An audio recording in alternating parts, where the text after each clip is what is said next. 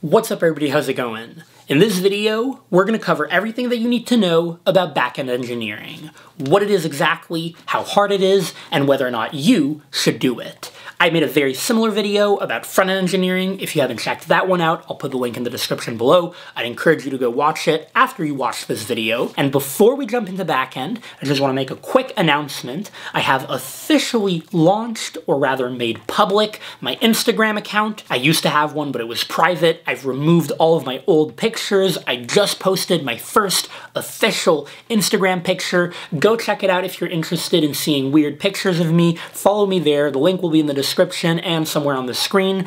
And otherwise, let's jump into the backend. We're going to start by defining what backend engineering is, and to do that, I'm going to do exactly what I did for front-end engineering. I'm going to split up backend engineering into four broad categories of work that backend engineers do, with the first category being, drumroll, API design and API development. API design and API development are the canonical example of backend engineering work that people give when they describe backend engineering, and I think that rightfully so, because API design and API development are very important and crucial parts of a backend engineer's work. Now, I don't want to spend too much time on the API development part of API work, because that really just comes down to implementation details, writing the business logic of your backend code, and it's really just code like all other code. I'm simplifying it a little bit, but that's less interesting than API design. API design is where things get very tricky and very important, because API design is intrinsically very much related to the overall UX or user experience of the product or feature or thing that you're building. The way that you design your API, the types of endpoints that you expose, the types of parameters that your endpoints are going to take in, the schema of the entities that you're dealing with, what you return to clients through your API, all of these things are going to have a huge impact on the ultimate functionality of the software that you're building. That's why when I was at Google, we strived to have our UX designers and our product managers work very closely with our backend engineers when they were designing a new API. We really didn't want our backend engineers to be just isolated in a room designing an API just for themselves. No, they had to think about what the end product is, because at the end of the day, that's what you're building the API for, to serve your customers, to build an end product. And so we tried to have our UX designers and our product managers work very closely with them. Similarly, on Algo Expert, by the way, if you're preparing for your coding interviews to get into Google, or for your systems design interviews to get into Google, check out my company, algoexpert.io or systemsexpert.io. Both links are going to bring you to the same website, and use the promo code CLEM, C-L-E-M, for a discount on the platform. But I divagate. On Algo Expert, we also work very closely whenever we're designing a new API, and lately we've been designing a lot of new APIs. We really think about what is the product or the feature that we're building, and how can our API best support that feature. Now, things get even trickier depending on the type of company that you work at or the type of product that you're building. You see, on Algo Expert, not only are we a very small and fast, nimble team, we can make changes to our APIs very frequently, and we actually do, but we also have the luxury of having only one type of client that consumes our API. Who consumes the Algo Expert API? Well, it's the Algo Expert website, the Algo Expert frontend. It's us, the front-end engineers working at Algo Expert. We are the consumers of the Algo Expert API. This is not the case for every company or product. As an example, at Google, I worked on Google Cloud Platform. The APIs of Google Cloud Platform products have two end customers. They have the website, the Google Cloud Console, which is what I worked at as a front-end engineer, and here the consumers are going to be the front-end engineers writing the front-end code that hits the API for Google Cloud Platform. But then there was also a CLI available for all of the products. CLI is a command line interface. This is basically exposing the various Google Cloud Platform product APIs to the public such that they can hit the API through a command line interface. And to be honest, here I don't even need to mention the CLI. The point is that the APIs, the Google Cloud Platform product APIs, are public, or the majority of them are public, meaning that customers, end users, can literally hit it and are meant to hit these APIs if they want to write their own scripts or build their own products around the APIs.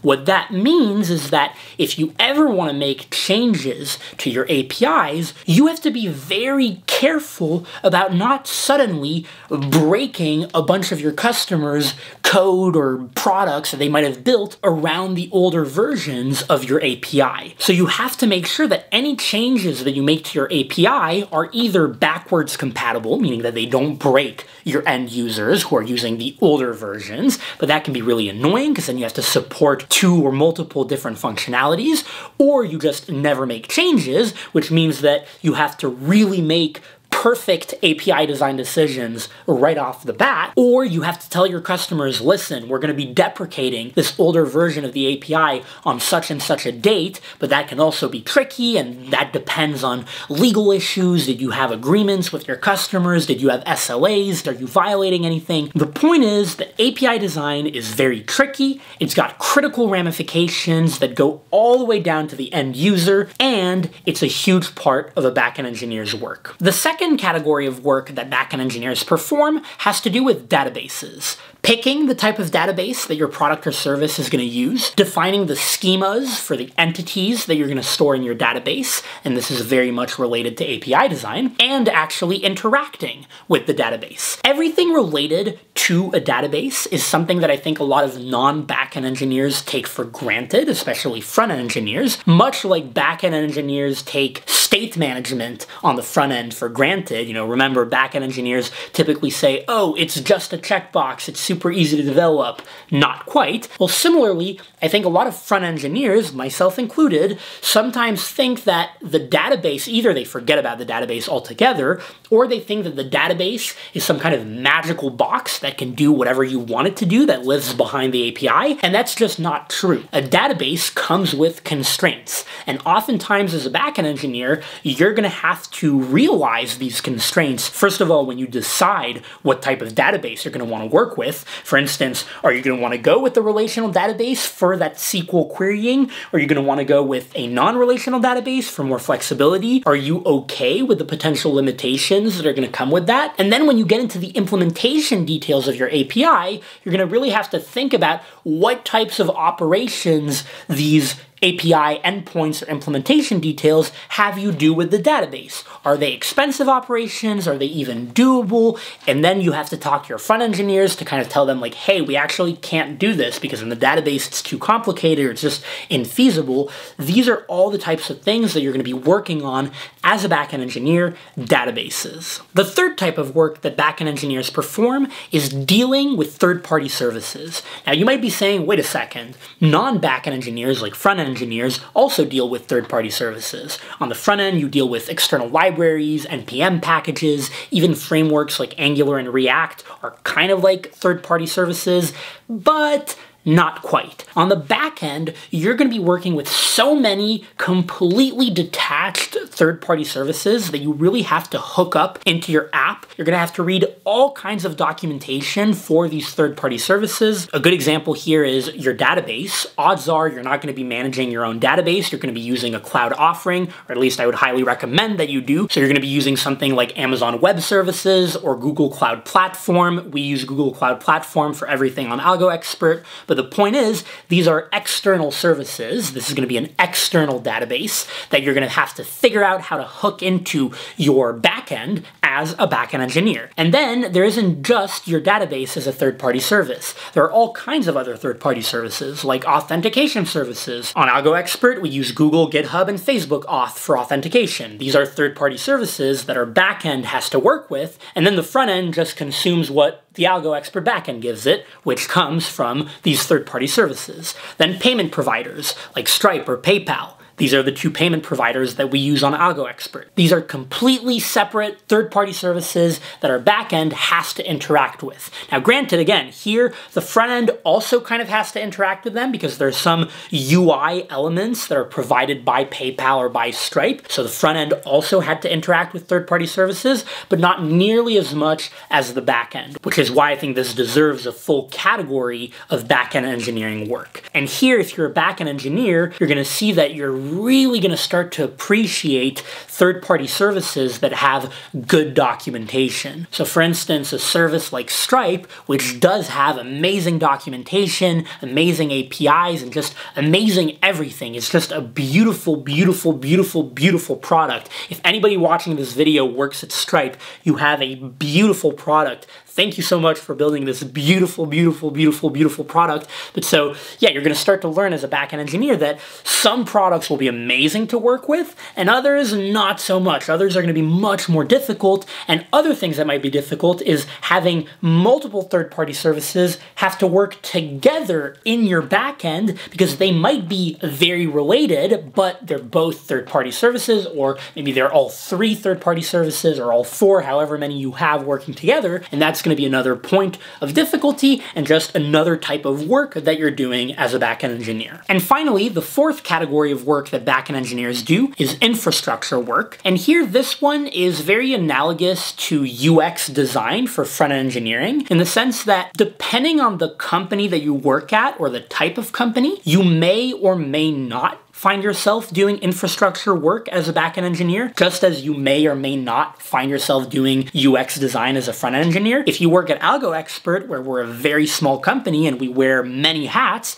then yes, as a backend engineer, you will be doing infrastructure work. Antoine, who's our primary backend engineer, does all of the infrastructure work on AlgoExpert, or the grand majority of it. And he also happens to be someone with a lot of infrastructure work experience. He was essentially an infrastructure engineer at Uber and at his previous company, and on the front end, we do all of the UX design, but if you work at a big company like Google or like Facebook, you're not going to be doing the UX design as a front-end engineer, and you're not going to be doing the infrastructure work, or the majority of it, as a back-end engineer. At Google and Facebook, you've got specific roles for that: site reliability engineer, SRE at Google, or production engineer at Facebook, and these are just separate roles from back-end engineer. But it's important to know that depending on the type of company that you work at, you might be doing this, or you might be dipping your hands or your fingers in infrastructure work as a backend engineer. You might be working with monitoring services, alerting services to make sure that your APIs are healthy, that all of your services are functioning properly, and so on and so forth. And all of this is kind of tied to infrastructure work. But so these are the four broad categories of work that you're going to do as a backend engineer: